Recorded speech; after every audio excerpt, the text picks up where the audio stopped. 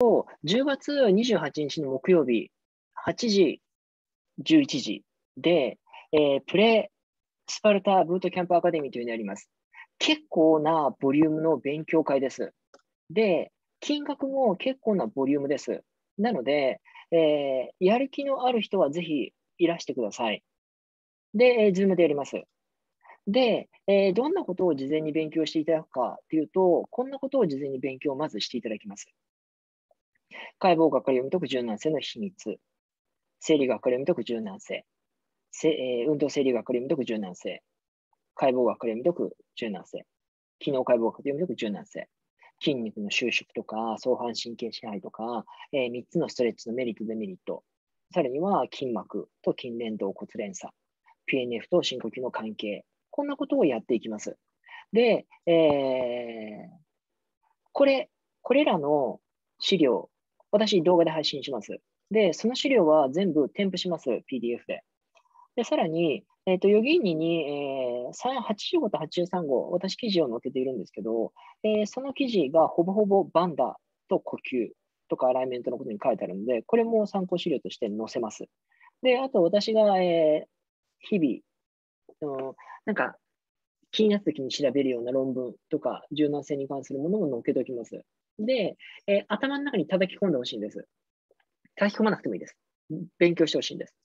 で、その向こう側、今これは学びのこのステップ1のことを、この日にやります。この日にやります。で、その先に11月から3ヶ月かけて、このステップ6まで持っていきます。はい。とにかく、モーザンベストです。限界を乗り越えろと、スパルタでやっていきます。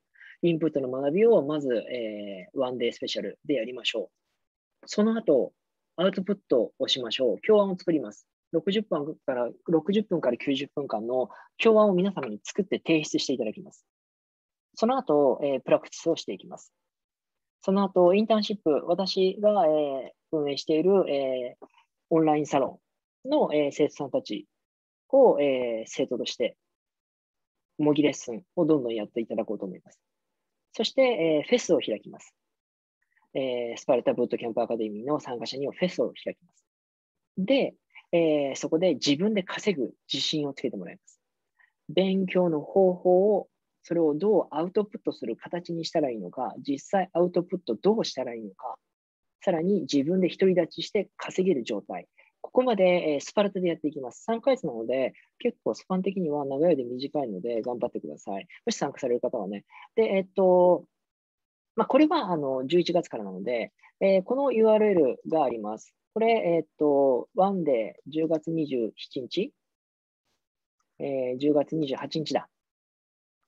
これどうやってペーストするの申し込みフォーマットがありますので、ぜひ遊びにいらしていただけたら嬉しいです。